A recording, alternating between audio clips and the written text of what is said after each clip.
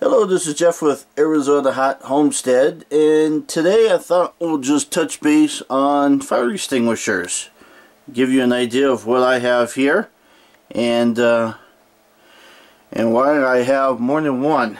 Let me take this guy off. This obviously is in the doorway. Duh. On my trailer. Easy to come off. This is considered a 5-pounder. And this trailer, this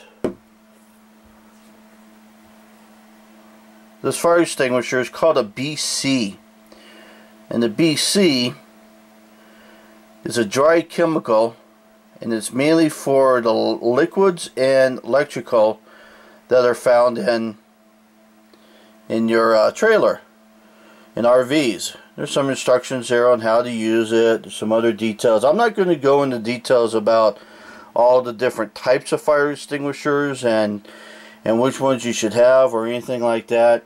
This one does not have a valve. It's a disposable. Most of these little ones are disposable. That came with the trailer. Then I picked up this guy here, same brand. This is a very popular fire extinguisher, fire smoke detectors, things like that.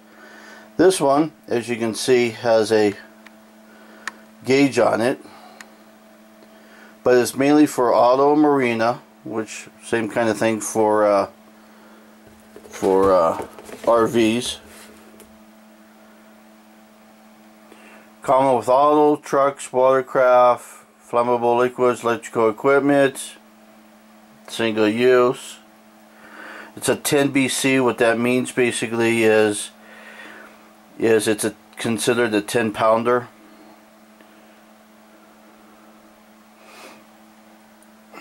Here is the tank itself. Hey, the green is a good thing. Pull that red plug out and you're ready to fight a fire. But it looks like the instructions and all that are the same as what's on the other one. Now I have two of them because obviously I got one for the trailer, and then one is going to go into what the electrical room or utility room, and where the solar batteries will be and things.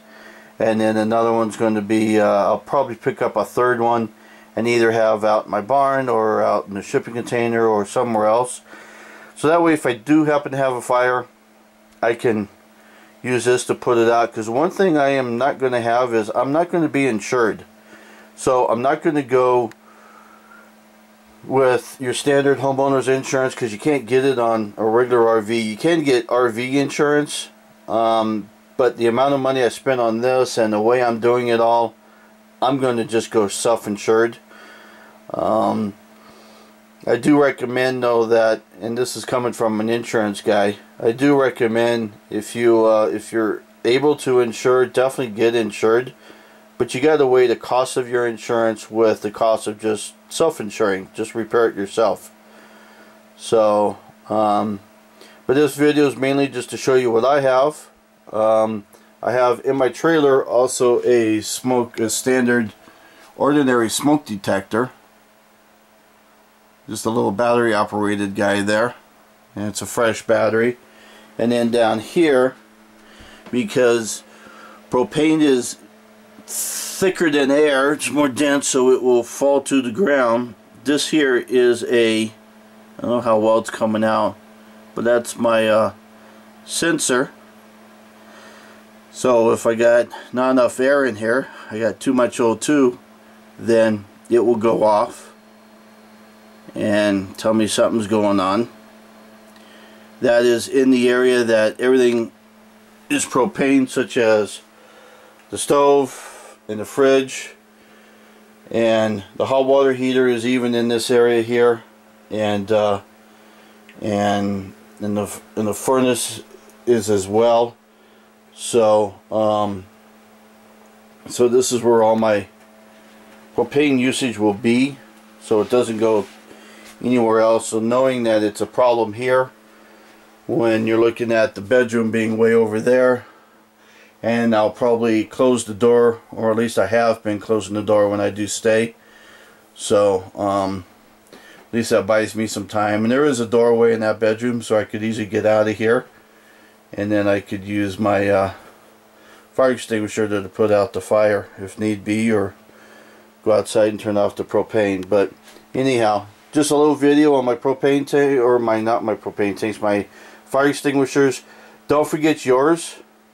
It would kind of suck if you get all done with your homestead or off-grid cabin or whatever you want to call it, and you're all ready to go, and then all of a sudden you end up with a little spark from your wood stove, or maybe a mouse or somebody chewed on your wiring and caused a fire, a short circuit and a fire, and you had no way of putting it out. That would kind of suck. So fire extinguishers are important. The BC, like I said, is a dry chemical, which from what I understand is an easy cleanup.